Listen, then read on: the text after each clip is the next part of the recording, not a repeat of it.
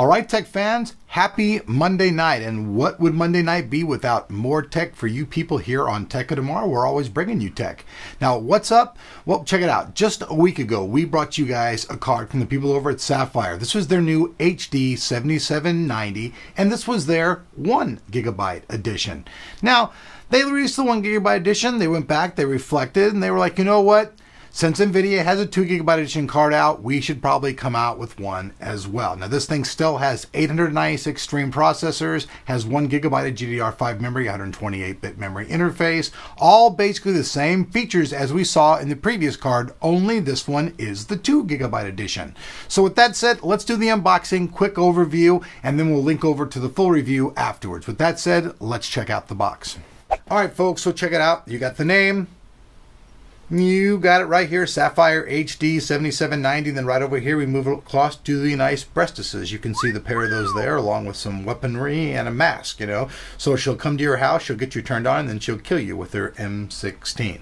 You guys can see 2 GB of GDDR5. It's the overclocked version. Now, I understand that this card does come slightly clocked lower than the 1 GB version. I don't know why that is, but we'll get into that later. HDMI, all that good stuff. You guys know about AMD and all their stuff. Flip it around real quick to the back of the box.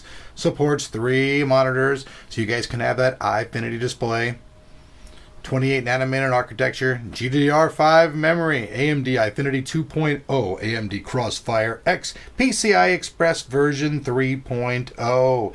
It's got its AMD apps.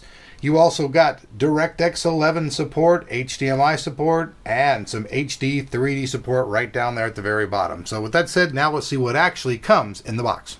All right, folks, so now we've got the stuff out of the box. You guys can see right here, we got the Sapphire graphics card quick installation guide. We've also got the standard DisplayPort cable, Crossfire cable, DVI to VGA, and then we've got our Molex to 6-pin power connector. This is everything that would come in the bundle. And now let's actually move on to the card itself.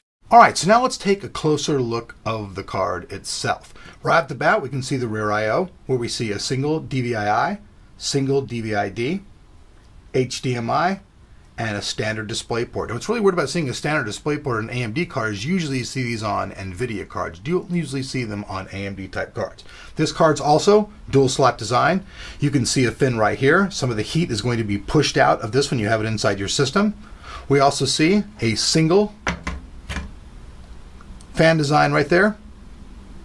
Black all the way across. And the black card goes all the way to front and back. So if you're looking for a system that matches your mod, this will be a good card because it is black and black. The card size in it, 9 inches long by 4 inches high by 1.25 inches as far as the thickness of the card goes. Now, down here we see our PCIe 3.0 interface. Going to flip it around that you guys see a close-up of the back of the card, where you guys can see right here, there's like a little heat fin right here. Now, one thing that's really cool is that this card actually has cooling fins on the memory, unlike some of the other cards. Let me flip it around to the back right now. You guys can see black on black. And it's even got the rear cover, which I really like. That way you can set the card down and everything, and you don't have problems with the card.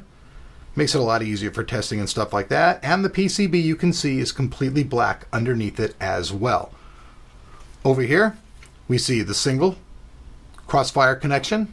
This will do dual Crossfire mode only. Gonna flip the card around again to its side.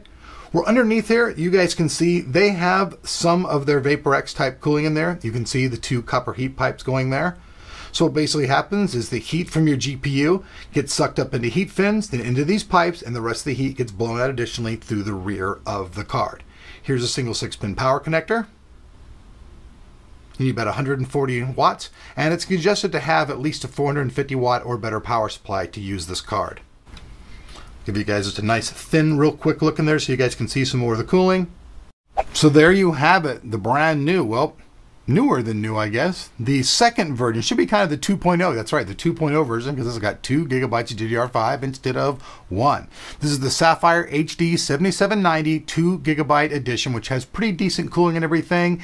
And I know a lot of you folks are going, hey, where's the review? Well, check it out. If you guys want to see the review over on our website on www.techoftomorrow, I have the full written review with all the specs and all the rest of the stuff on the card.